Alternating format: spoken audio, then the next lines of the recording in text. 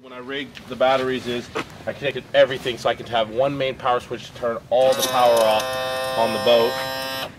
You know, here's another cool feature, Moto-Stop. Man, I can't even tell you, every time I travel across the country, this Moto-Stop is a lifesaver for the transom. It's a lifesaver for the trim tabs, for the motor.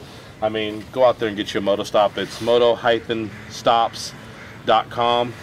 Go there, they make them for Mercury, Evinrude, Yamaha.